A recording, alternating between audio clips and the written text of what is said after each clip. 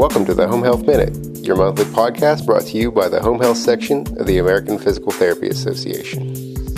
Hosted by Troy Mead. Hello, everybody, and welcome to the Home Health Minute podcast, the official podcast of the Home Health section. Today, we got a special episode with Dee Cornetti, the section president, and she's going to be interviewing Eva Norman. So without any further ado, I'll let Dee take the reins. Hey, thanks, Troy. And I'm really glad that we have this opportunity today because some interesting things have been happening in light of the COVID-19. And I know all you section members have been able to resource through APTA and their COVID resource page, as well as the home health section and all the links in between the different sections and academies on collaboration. But I've been hearing a lot and received a fair amount of emails, and Eva and I's path has crossed. So I want to bring Eva in on this specific issue and just let you, first of all, meet her if you haven't already met her. So Eva, why don't you tell us a little bit about where you are and what you do, and then we can get right into it today. Absolutely. Thanks, Dee. And I appreciate also the section. This is quite an honor to be on a podcast, to be honest. I'm constantly listening. You guys do such a great job. So thank you for the opportunity to share. And hopefully what I share today can help many of you. So I am actually a physical therapist, and I'm the owner of a company called Live Your Life Physical Therapy. And I'm also as well the founder. And we primarily specialized in health, wellness, and prevention. We have 8 different services that we offer: PT, OT, speech therapy, personal training, acupuncture, massage, health coaching, and dietary services. There's 25 of us, pretty much all over the 9-county Twin Cities metro here in Minnesota, and providing those type of services either in the home or in the community. So hopefully that's a good introduction, Dee, to what we do.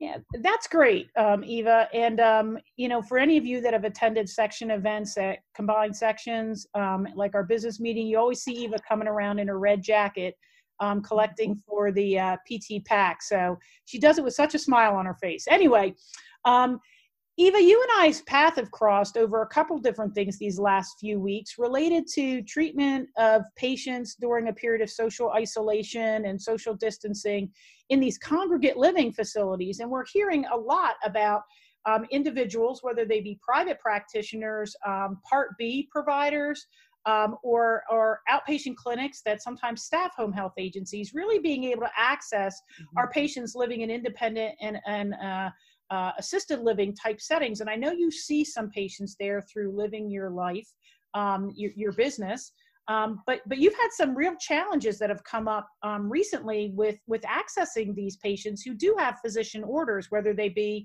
for private services, outpatient orders, or even home health orders through an agency. Can you tell us a little bit about what you've encountered and some things that you've done to problem solve around getting access to these patients while we have very strict measures to social distance and restrict people going in and out of these facilities?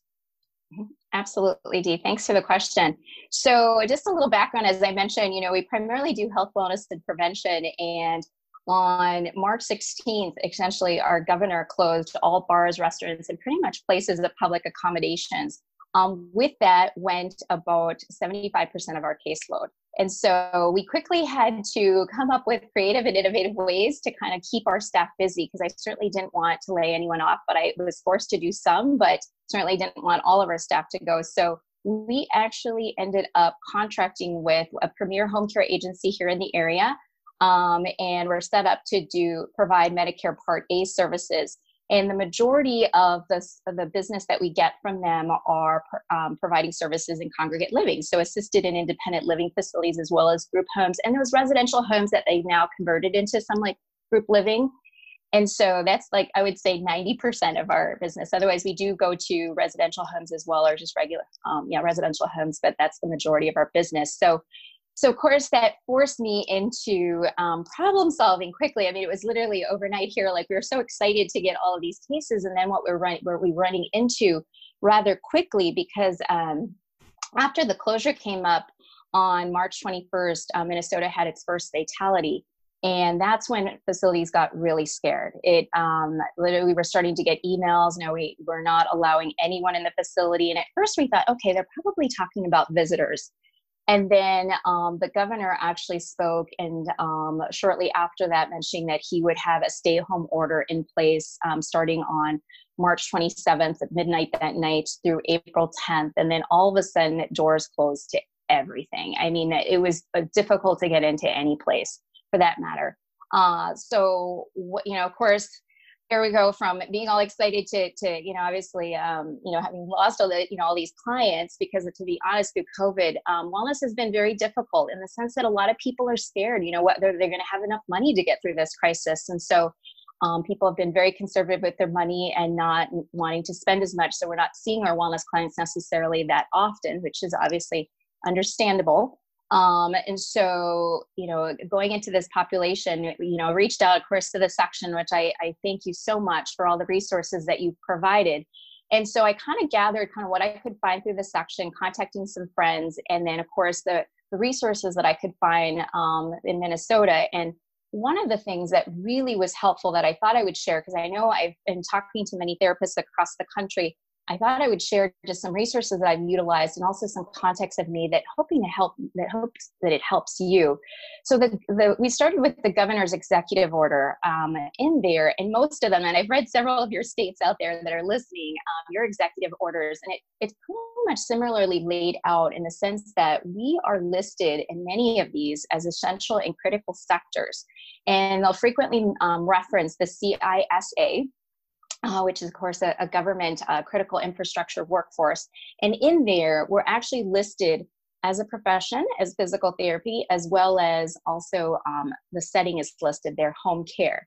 And so that document helped considerably in educating individuals as far as the fact that we were considered essential, because a lot of the facility would say, well, you're not essential, and so we're not letting you in the facility. So with that document, along with the section put together a beautiful document. I'm sure you've had it before, but I have not seen it previously, kind of showing the value of our services. So between those two documents is kind of how we started the conversation. Next, I contacted the Minnesota Home Care Association because I felt like I needed far more resources.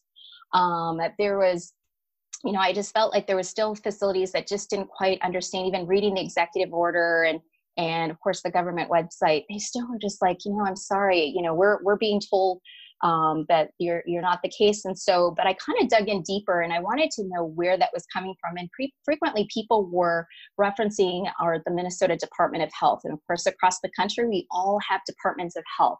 So I contacted the Minnesota Home Care Association, seeing if they had a contact there that I could connect with. And they gave me the name of the provider line. There's supposedly a healthcare provider line, and also the number to the COVID crisis line that they have started. So of course, connected with those two different departments and got very far. I mean, I had some great conversations with individuals there. They were very concerned to know that they weren't allowing us, knowing and understanding the executive order. So thankfully, and they had also expressed that there were other providers, because not only were facilities restricting therapists, but they're restricting nursing as well as physicians. So because of that, they actually put together another document. And I will be sharing this with the podcast, all these different documents, so that you can see, obviously, was very helpful. And so that document was huge for us because it came from that very organization that many people were referencing, that, that's why they were not allowing us. So that helped certainly quite a bit. But, there was still some facilities that were very adamant that, despite that, they just felt that that they only wanted individuals, they only wanted either COVID cases or potential COVID cases or high-risk cases, which we all can probably argue on this panel too, that, every patient right now is high risk. So, and they would only allow the providers helping those individuals. So I did, and I called back the Minnesota Department of Health, and they actually recommended that I contact the Department of Public Safety. Now, every state has one of those, and specifically, I was referred to the State Emergency Operations Center, and they actually are in charge of enforcing any governor's executive order across the country. So if they suspect that any patient is not getting the services they need, and there's potential abuse, neglect, discrimination due to COVID, they can actually take action and enforce that we're essential providers, if the care is necessary. So that certainly helped. Because certainly having those discussions with families, because I actually shared most of this and started the conversations with powers of attorneys, our families, obviously patients, went that route first, but then we obviously took it a step further and went on virtual calls with the health administration or the facility administration and so forth, and having these important discussions. Because really what it comes down to is just educating. And I realize it sounds like an awful lot of time, but can I just tell you, when you can talk to an administration of a 500-bed facility and convince them, it's easy to use that information with another facility. See where I'm going with that? So I can't stress enough, start with one and it will just help you along the way. But then the next challenge was dealing with group homes. Group homes, of course, because they're smaller, there's sometimes only 5 to 6 individuals living there. Of course, they were very frightened of having anyone in their facility. And so, but we had individuals that were pretty critical. I mean, had high risk of pneumonia, just talking to them on the phone. We did throughout this provide some free telehealth sessions. And it was very evident they needed us. And so what we did to help our efforts there is I contacted their county workers. Many of these individuals are getting county funding to live in these assisted living facilities. And if they are getting county funding, they're assigned a social worker. So I connected with that individual who, by the way, any social worker, to be honest, has been extremely helpful in the sense that they've been great advocates. They have shared the documents. I actually shared the documents that I've already referenced with them, and they sent emails on our behalf and advocating for the patient. And again, that was huge. And the thing that I found out too is through the county is, they do provide funding, and through the proper channels, I was able to find out that they can actually put pressure on these facilities when they feel that a patient is being, in their opinion, being neglected, not getting the care that they need. They can actually hold funds. And so, of course, when the county shared that with some of these facilities, all of a sudden they were calling us saying, okay, when do you want to come? And granted, we made accommodations. So please know that we're not just coming in without our PPE equipment, filling out questionnaires, making sure our temperatures are being taken in the parking lot. I mean, we're taking every measure, not only to keep them safe, but of course ourselves safe. So we definitely work through all of that. And certainly we're able to come up with some great policies and procedures to make them feel at ease with what we're providing. And of course, providing all the care in the individual's rooms. And we've done that just as a practice, even if they're allowing us to go elsewhere. We just feel that's important to limit exposure. The other thing that was helpful too, in some of these group homes, although they understood and they completely agreed that we were essential, what they did was they were contacting physicians, asking whether they felt, physicians, nurse practitioners, or PA, whether they felt we were essential. And so if that healthcare provider said no, then they were saying no to us based on an order that they had requested from their healthcare provider. So of course, that took some conversations with those healthcare providers to help them understand the value of our services, and of course, how we can help the individual and obviously prevent an unnecessary hospitalization.